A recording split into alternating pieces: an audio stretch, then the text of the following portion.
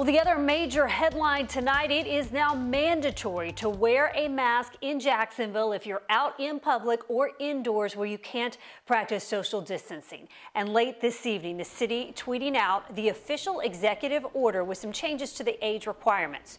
So the order now states that anyone from the age of 6 and up will be required to wear a mask when out in public. So tonight, we're asking you, what do you think about it? You can let us know in our interactive poll at firstcoastnews.com/poll. And there has already been a lot of fiery feedback on Duval's mandatory mask mandate. Some arguing that masks don't work, others saying that it infringes on civil liberties, and still yet others saying, what's the big fat fuss?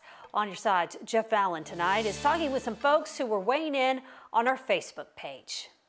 What I think about this mandate is that it's necessary. But of course, not everyone agrees the mask mandate, which took effect in Duval County late Monday afternoon, is right. If I can't wear a mask for health reasons, then it's up to me and my self-duties to make sure I don't go into a crowded place or I don't go into a store that has too many people. Some compare the debate to back when these were optional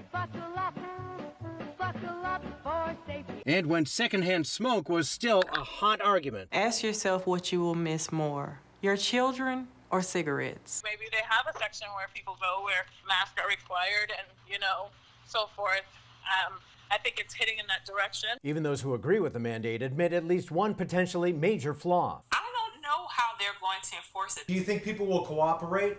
Well, some will, some won't. But they maintain it's a worthy trade of convenience in the face of catastrophic consequence. This is just one measure, and it's temporary. This is not something that's going to go on for years, hopefully, until we can get it under control. Would you rather not wear it and be dead, or wear it and be alive in order to see another day? Jeff Allen, First Coast News, on your side.